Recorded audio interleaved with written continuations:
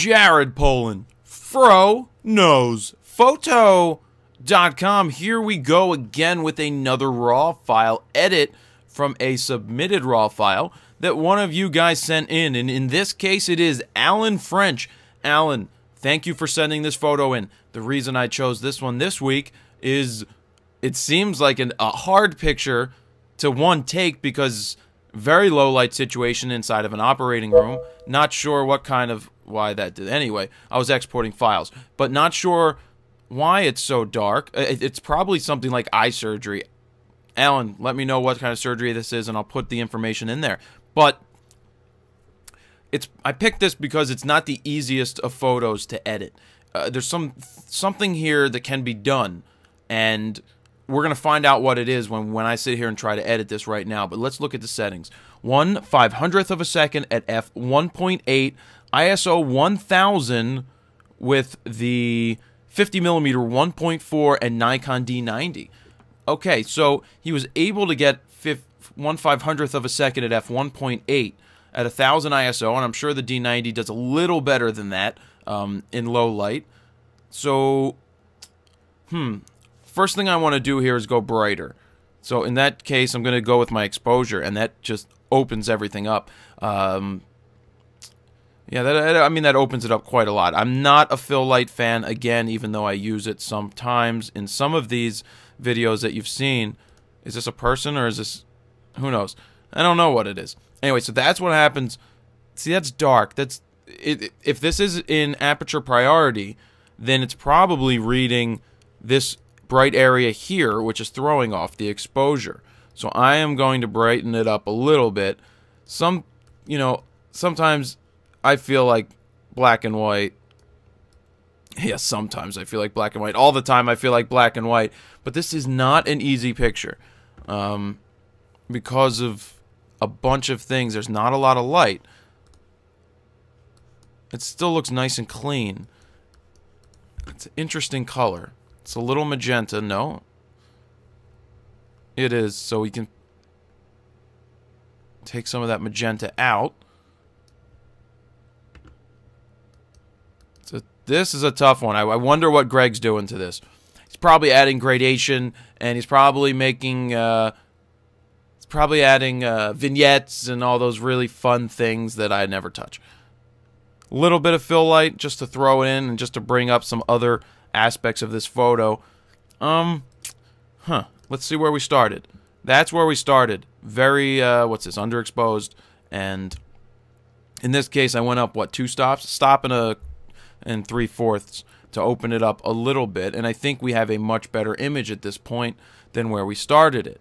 I'll be interested to see how you guys tweak this because I'm having trouble with it. I don't know if Greg is having trouble with it, but I'd be very interested to see what you guys do with it. So, as always, you can go to the go to the Fro Knows Photo website, and inside this post there is a link to the forum for this specific photo where you can download the raw file and then upload your edited JPEG or edited exported JPEG file.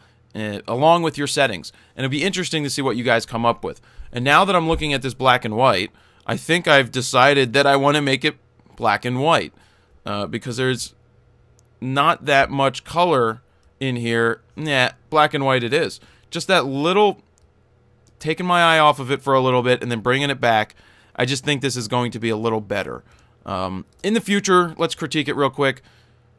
There's not much you can do because I don't know what kind of limitations you had, so I can't be critical of the photo if I don't know the limitations that you had. If you weren't allowed to move, because in this case I would try to focus on her eyes or his eyes, whoever this is, looking through whatever this device is. So let's see what Greg came up with. I went with the black and white. Be very curious to see what he came up with, and also curious what you guys come up with. Jared Polin, Fro Knows Photo.com. See ya. Greg Casillo, Fro Knows Photo.com. I got a really neat image this week. Different. Completely different. It's not something we often get to see as regular people that are not in the medical field. So You know, seeing all the outfits and the gloves and the this and the that and the medical devices. Just a really cool image, just a different view. Hopefully it's not someone that had a problem with something. Hopefully it's just a routine, something or other that need to be, you know, issues that need to be fixed and nobody got hurt. So anyway, as I always do, I like to look at the histogram. Histogram tells me a story of where the data is, where it needs to be pushed around and moved in order to get a better overall image. First thing that we have a problem with is exposure here. We're probably 2 stops at least underexposed.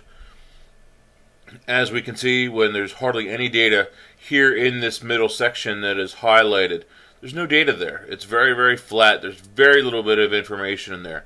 So that's a problem. So when I do open it up to start to fix it, we get very noisy. And that's actually where a lot of people have problems with their photos. They say, oh man, my camera pictures are so noisy, and they get all this, you know, they just look bad, all these weird colors. Well, if you have a proper exposure, you probably wouldn't have that problem.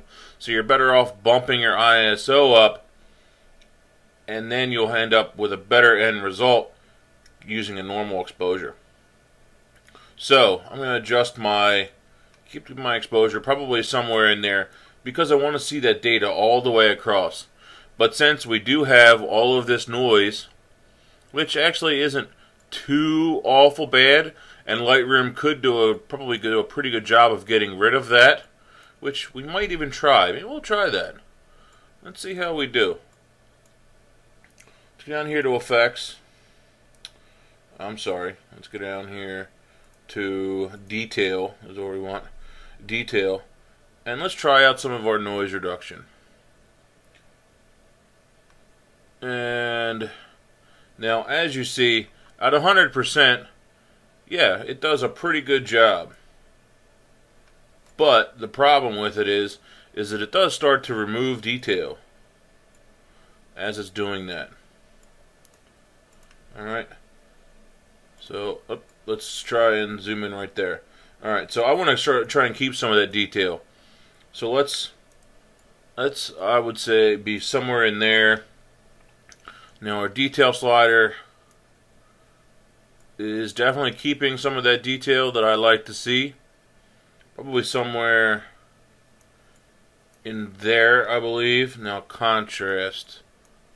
Once again, contrast is something that's picky. Not bad. Not bad. Color. See overall. Oops. Let's see overall again. Overall, not too bad. Let's go back. Oops. Actually, I want to go back to here. And then we're going to look at after. Let's zoom in and look again. Not bad. Not bad. It's definitely gotten rid of a lot of that. And I think it's improved it. Let's see what it looks like up in here. Yeah, definitely improved. Obviously, this is like a worst case scenario where you're really trying to save an image that was mistakenly underexposed. Definitely want to try not to do that whole underexposure thing because it does ruin an image. So let's try something. This is looking pretty good, pretty acceptable, not bad. Not bad for being basically 3 stops underexposed. We did a little temperature change. Let's see, how about a little bit of fill light maybe? Push it up even more. I know, Jared hates a fill light. I get it. Let's try a little more contrast. And we're going to go with 7 on my blacks here. I think that's good. I think that is good. A little bit of clarity for a little more contrast. That's better. Now, that's good. I like it. Now, the other way that this image could be saved is if we would completely get rid of all of this, all of these changes here, and we'd make it black and white. Black and white gives us the grainy feel rather than the color noisy feel, and so that can actually make it a good image, and it won't be as big of a deal when we have this 3-stop underexposed issue. So this is a good way of adjusting and fixing, but again, this is kind of worst case scenario. And if we had an image where we needed to see a lot more detail, then we'd have even more of a problem, because you're almost better off trying to reshoot it at that point. All right, so not a bad image, came out pretty well for being as underexposed as it was. Greg Casillo, FroKnowsPhoto.com. See ya. Here we are, Greg and I are back together to go over the edit that, well, he did an edit, I did an edit, same as every week, but this week, well, not this week. Greg, show him the new, well, don't show him the new microphone, talk a little bit, tell him you got a new microphone. Testing. How does this microphone sound? Hopefully it's a lot better. That's right, he now has his own Blue Yeti, which came in the mail, the holiday present. And, yeah, so, Greg, I edited this picture. What do we say? Alan French took this picture. That sounds right, yeah.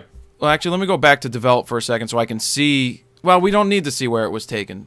We already just did that video. How quickly we forget. So anyway, I did it in black and white. You did it in color. And I did do a little bit of color to see what I thought of it, and I just felt that it would possibly look better in black and white. I don't dislike either. I don't dislike the color at all. I think the color comes out very nice in the one that you did. I think they work both pretty well. Yeah, I think the key to mine was the additional detail and noise reduction. Since the image was shot like 2 stops under, as I mentioned in my video, there was definitely a lot of detail loss and a lot of really underexposed and real noisy. Yeah. When I open it up, as I'm sure you saw in the black and white. So you used you used the built-in noise reduction in Lightroom? Yes, I did. Yeah, I personally don't touch the noise reduction very often myself, but I know sometimes in certain images when you have to bring it back so far that you do that. But do you know what the side effects of that are? You lose some detail. Yeah, and sometimes I don't like losing detail, but really there's not much for us to fight about this week. Not a whole lot. Unless you think the black and white is totally off base. No, because I actually thought about going black and white on this image because of the noise factor. Yep. And I think it's smoothed out just enough, and actually the corrections are so good in Lightroom that it smoothed it out just enough that it wasn't really an issue to me, because I just like how those blues popped and seeing that color, and it just makes it really, really feel like an operating room, and gives you that idea. So I just felt the color was better for me. Well, my concern with the color and making it poppy or punchy was that may not be representative of the operating room. I mean, we don't know because we weren't there, but I find it hard to believe that it would be that saturated or vibrant, you know what I mean? That's why I went with black and white, because I thought it would be more reminiscent of what the scene actually looked like. Very true. Well, it was shot with a 51.4, and actually the ISO was only set to 1,000. Yeah. But I see why there was such an issue.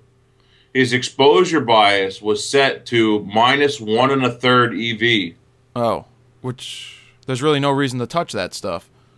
Yeah, and he's shooting a D90 with a 51.4, shooting a 1/500th of a second at 1.8.